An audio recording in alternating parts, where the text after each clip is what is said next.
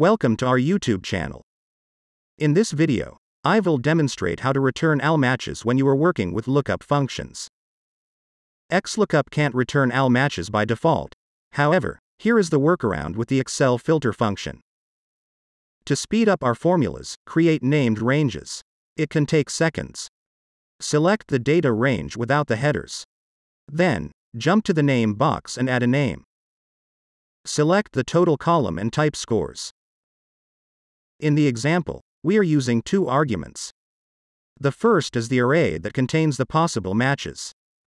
The second is the include, that filters an array based on the criteria. Type the filter function. Add the first argument. Add a criteria as a second argument. The formula returns AL matching records. Thanks for being with us today. If you want to learn AL about Excel, visit our website and subscribe to our YouTube channel.